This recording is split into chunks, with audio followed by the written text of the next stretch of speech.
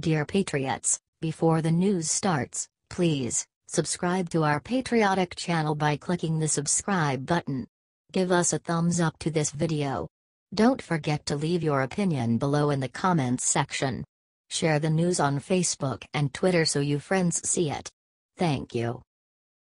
Breaking: 200 suspected dead following catastrophe in North Korea. A North Korean tunnel at a nuclear test site reportedly collapsed twice on Tuesday, according to Fox News. Authorities fear that more than 200 could be dead as a result of the collapse, which occurred first on initial inhabitants and collapsed again after 100 rescuers had gone inside.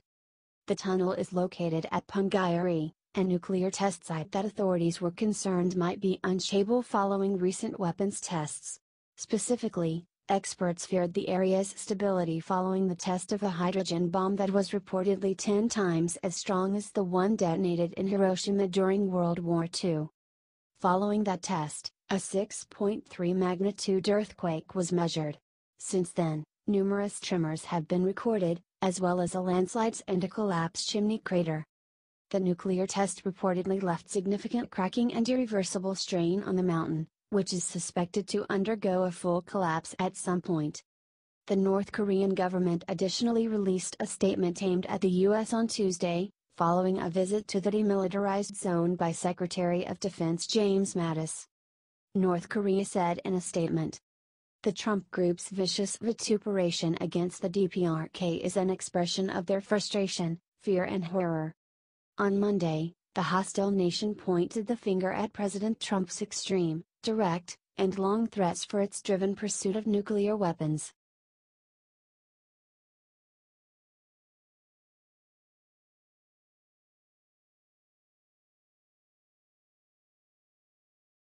Plot twist: Harvey Weinstein victim in headlines again, but for something so much crazier. Rose McGowan, one of the women accusing Harvey Weinstein of rape, has a warrant out for her arrest for felony possession of drugs, apparently, via Daily Mail. The arrest reportedly stems from an investigation that took place in January of 2016 after the actress left personal belongings containing controlled substances behind in an airport. The warrant was issued in Virginia in February and has since gone unanswered. But here's where the story gets even crazier. McGowan quoted a tweet on her Twitter page Tuesday morning with the word "fact" in all caps. The retweet was one suggesting that the warrant wouldn't have been issued had she taken hush money offered to her by Harvey Weinstein. The hush money comment references the interview she did with the New York Times, in which she claimed that Harvey Weinstein had offered her $1 million to keep quiet after he'd raped her. McGowan claims Weinstein raped her during the summer of 1997. She received a $100,000 settlement and had thought that award included a non-disclosure agreement. Upon realizing that it did not, she revealed Weinstein's true character via her Twitter account. Since initial reports, 81 other women have come forward to report some level of sexual misconduct by Harvey Weinstein. Weinstein was fired from his company and is said to be in rehab for sex addiction.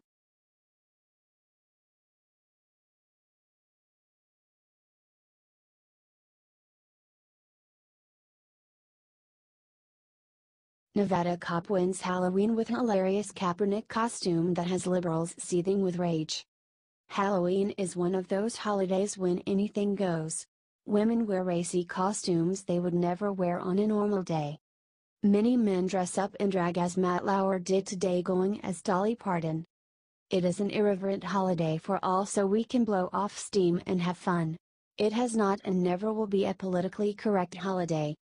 But the liberals, in their quest to ruin this great nation, are up in arms over a Nevada police officer's Kaepernick Halloween costume. It is hilarious, and even more so that it enrages the left. They just cannot take a joke, which is why they have no power in the America.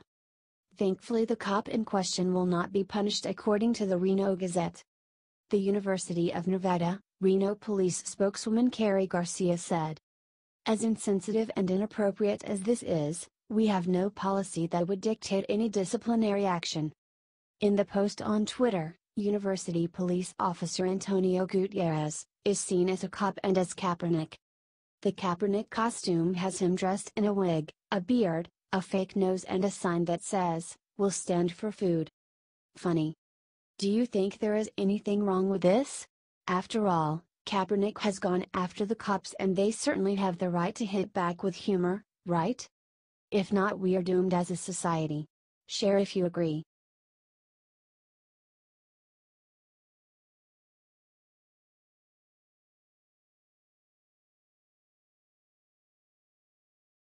Laura Ingraham starts new show, immediately says off media with her first words on air. Fox News launched its new primetime lineup this week, and it's already clear they have a new star. That star is Laura Ingraham. A familiar name to most Fox News viewers, Ingraham made waves on conservative radio for her fierce nationalism and support of Donald Trump. If her first show is any indication, she's not toning down the rhetoric now that she's on cable news. She's as loyal to Trump as ever, and even more committed to Middle America. During a segment titled The Angle, Ingraham laid out her plans for her new 10 o'clock show. Apparently, those plans don't include cozying up to her new cable news cohorts. What the left are really resisting is losing power, Ingraham explained. The people took their power back on Election Day and the establishment is mad as hell. Now, she's here to take away their power on TV, because it's clear she's going to be killing it in the ratings. The establishment have used their power in media to undermine Trump's success in the White House, but Ingraham made it very clear she intends to put the president's winning record on full display every weeknight at 10 p.m. Comment "Welcome Laura" and share so that Laura Ingraham knows that America is behind her. We need to make her new show a success.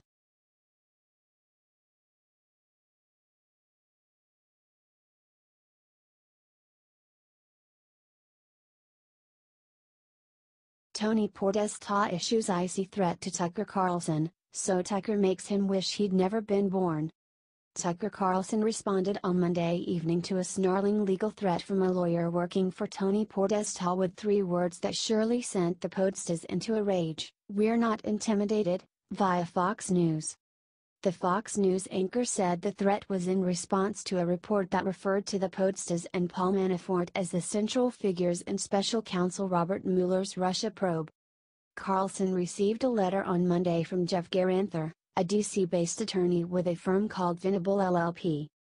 Carlson said the letter demanded that this show immediately cease and desist disseminating false and misleading reports about Mr. Podesta and the Podesta Group. Garanther demanded Carlson retract and delete prior reporting on the Podesta Group, or risk legal action by Mr. Podesta. The lawyer's letter additionally claimed the Podesta brothers' firm hadn't worked with Paul Manafort in representing the European Center for a Modern Ukraine. Apparently this lawyer hasn't read the Manafort indictment yet, Carlson said. Carlson went on to say that the letter was an effort to use fear to control press coverage. He continued, saying, "If you're looking for a summary of all this, here's the one-sentence cliff note to the whole affair. The chairman of one major presidential campaign colluded with the brother of the chairman of the other major presidential campaign to enrich themselves by secretly advancing the interests of a foreign adversary. That happened. That's the swamp they told you needed to be drained." Scathing.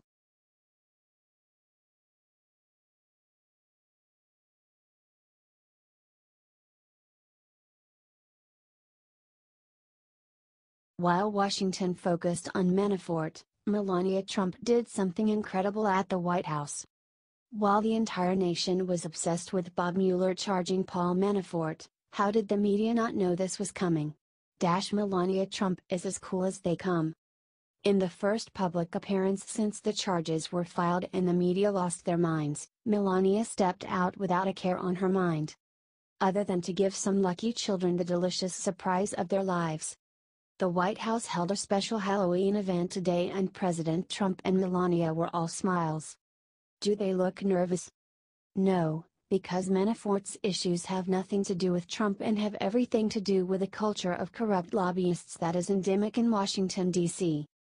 According to the Daily Mail, President Trump and First Lady Melania Trump met the children with smiles and high fives and lots of laughs and most importantly, lots of delicious candy. There was a shocking 6,000 trick-or-treaters who waited for hours to pass through the White House gates to meet the president and Melania, and none left disappointed. Share if you think Melania is doing a fantastic job as First Lady.